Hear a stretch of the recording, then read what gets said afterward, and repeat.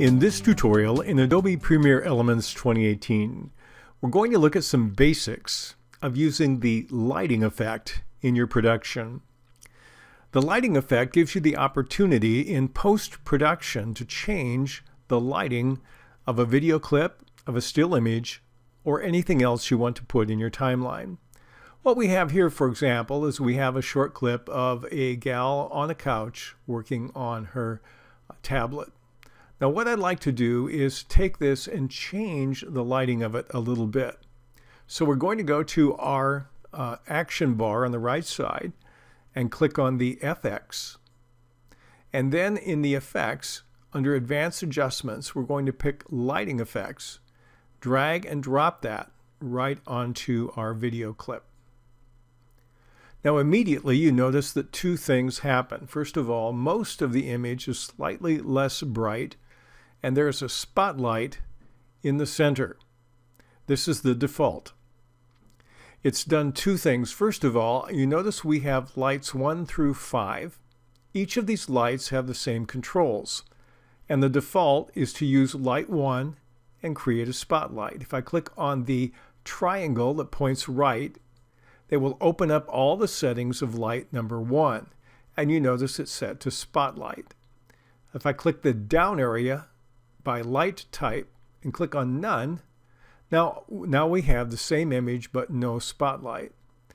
But you notice it also did something else, decreased the intensity of the light through the entire image. So what we're going to do is we look down here for ambience intensity. Now the ambient light color is defaults to white, but it's lowered the intensity to 20%. If I take the slider, or I can type another number here or click on the plus, I can raise it to about 50%, which is kind of the default. So my picture started a bit like this. So it basically dims it down a little bit. I'm not going to dim it quite to 20. I'll stop about here.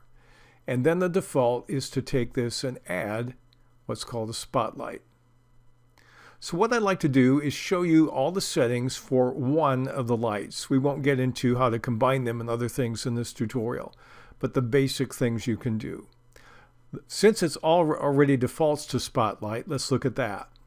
When you select spotlight as your light type, the default color is white. You can change that. We'll show you how. You also have a default center of the light, the location of it in X and Y coordinates. Now I can drag left on my X and it will move it around, and I can drag right or left on the Y coordinate, it will move it up and down.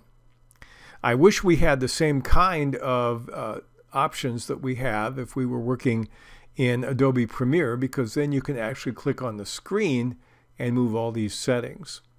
Then there's what's called a major radius that's set to 30 and a minor radius that defaults to 20. What are those? This is the size of your light shape.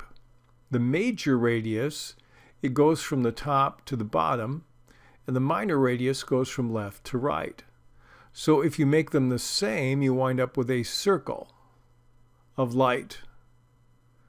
That's the minor radius. Otherwise, it becomes more of an oval, where the length of the light is longer than the width of the light. So you can think of it in terms of length and width a little bit in your settings. So that's what the major radius is, the distance from the light source to the end where it's very diffused, and the minor radius is across the width, if you will. The next thing you have is a setting for the angle of the light, and the default is 225 degrees. And again, as I move this, we'll see it move in a circle in terms of where the source is coming from. So we could light her from this side if we wanted to, and then we can also move the X and Y coordinates.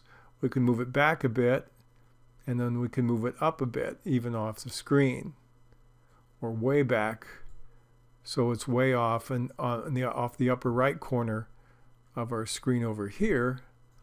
And then we can change the major radius. We can make it longer, a little more light that way. And we can actually widen it if we want to. We can also change the intensity of the light. The default is 30. We can make it less intense, or we can make it more intense. And we can change the focus. Think of the focus as how it blends into the surrounding area. We can make it very intense. We can make it much less so. And so these are the things that you can change. Let's look at changing the light color. You can use the eyedropper, or you can click on the square. When you do that, it will give you various options. Now, certain colors are used in certain kind of movies. Some dark movies will be on the blue shade. You might find also some even on the red shade. We'll use something maybe in the yellowish area here, kind of light, not too intense. Yellow, green, well, maybe move down here a little more.